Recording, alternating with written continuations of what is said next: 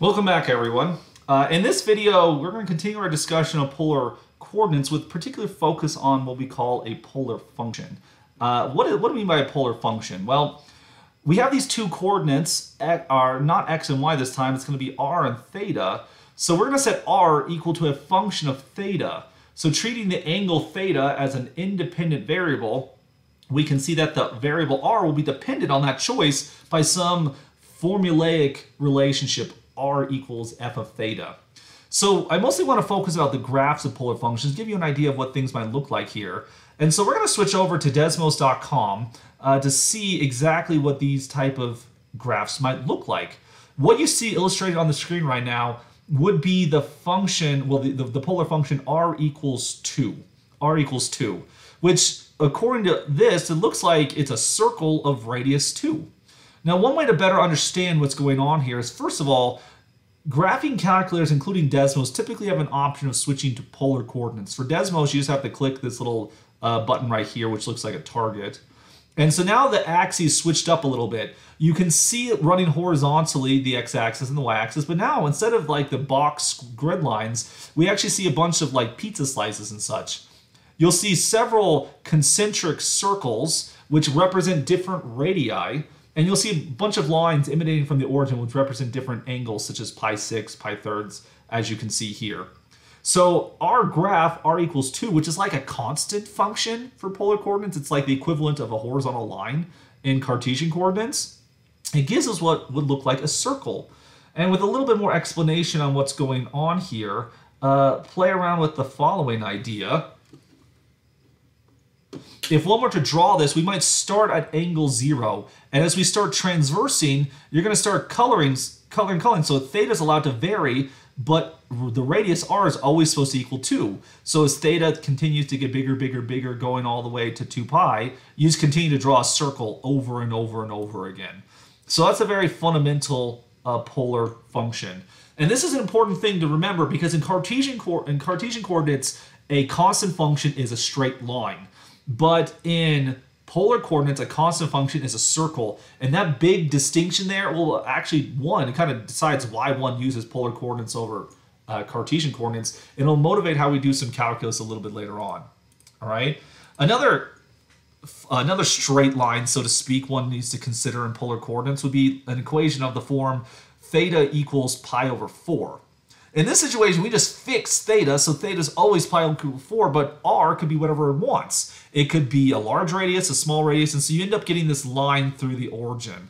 You get the things on the other side as well because you do allow the possibility of a negative radius. This is sort of like the polar equivalent of a vertical line. So what I want to do now is look at some more exotic pictures. Let's zoom in a little bit on this one. So take the graph r equals sine of 2 theta, and you get what is often referred to as a 4-petal rose. I'm certainly not a florist of any kind. When I see this picture, I don't see a rose. I mean, I might call it like a 4-petal daisy, but you know, the petals don't quite match up. But you do get something that kind of resembles a flower of some kind. And again, I want to give you some understanding of where does this picture come from.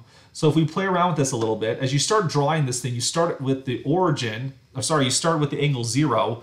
Sine at 0 is equal to 0. So you're going to start at the origin.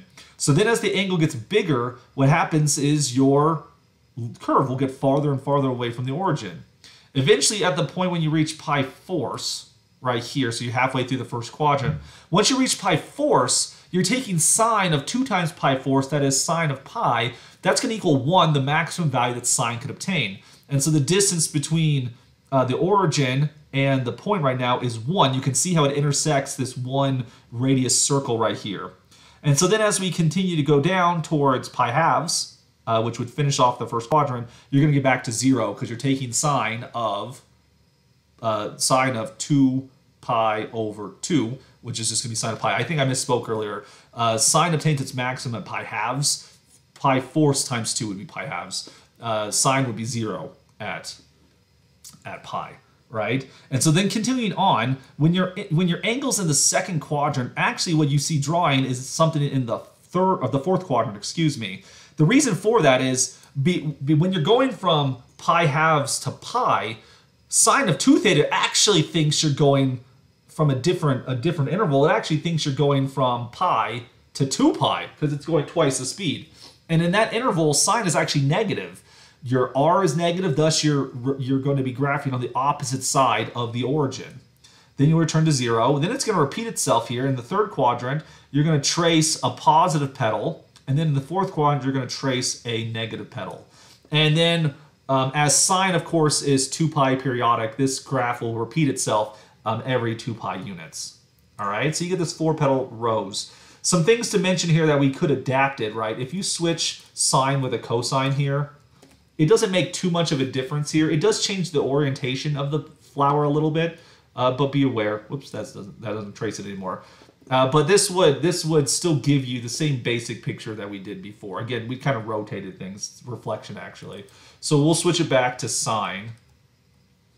Some other things we could do is we could put some type of coefficient a in front of the sine. What does that do to it? If we allow a to get bigger, it's actually going to cause the flower to get bigger. If a gets smaller, that actually shrinks it. And so this is the idea of a vertical stretch or compression on a polar function. It makes the radius get bigger or it makes the radius get smaller. If you take a negative one, it's going to reflect back through. You're not going to see any difference because of the symmetry that the graph has. All right?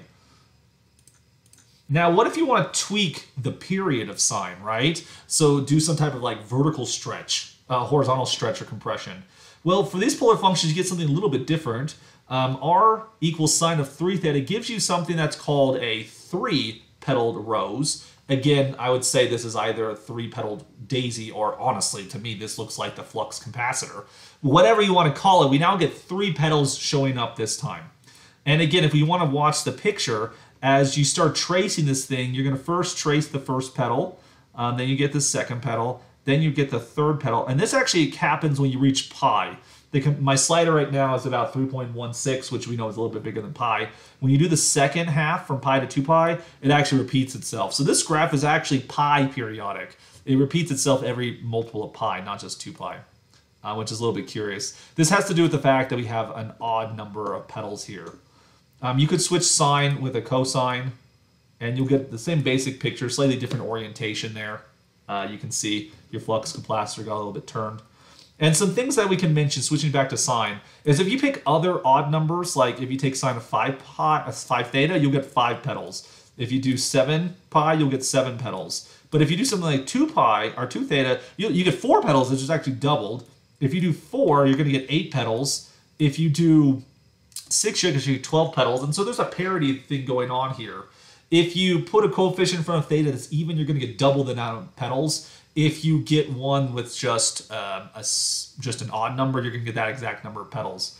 So you can get like 12 pedals, 8 pedals. What if we wanted exactly 6 pedals? How would you accomplish that?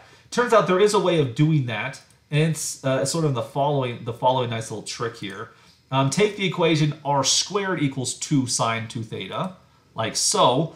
This gives what's often referred to as a lemniscate, which is like an infinity symbol, or in this case, we could call this a 2-pedaled flower. It does accomplish the fact that we actually get 2 pedals instead of 4, because you're taking the square root of sine of 2 theta, right? It kind of kills off the extra pedals. And so if we take a look at what's going on here, if we draw the picture, as you allow this parameter to get bigger, in the first quadrant, you're going to get the first pedal. In the second quadrant, you're actually going to get nothing. Nothing, nothing, nothing, nothing. The issue here is you're taking the square root of sine, which is negative, so you're actually producing imaginary output, which we don't see in the graph. Let's see. And that's because, again, since we tweaked the period to be 2 theta, sine actually thinks we're on the bottom half of the screen, the third and fourth quadrants. So then when you get to the third quadrant, let's turn this thing off. Here we go. So when you get to the third quadrant, you're going to start tracing again because the sine of 2 theta thinks you're in the first and second quadrant again. And then for the fourth quadrant, you see nothing. And so we can actually get these 2 pedals by sort of making the other 2 pedals imaginary. And we could switch this to be like 4 right here. And so we get 4 pedals. We could switch it to 6. We get 6 pedals right there. And if you did 3, you could also get 3. This isn't exactly the flux capacitor we had before. If you compare them on the same screen, whoops, that was still 6. Go back to 3. Like so. You can see that things are a little bit different. The amplitude's a little bit different because one and the amplitude's mostly the difference there. And we can, of course, change the amplitude by adjusting this number in front, like an A. We can make this thing get bigger, bigger, bigger, shrink it down to be something like that. Again, the curvature is not exactly the case. But it turns out that using polar functions, we can actually create a variety of different flowers with lots of different petals we wanted here. Kind of like this. In this situation, if you actually do take a negative, you get this reflection. You can flip the thing upside down. And you can see some fun stuff with these trigonometric graphs right here.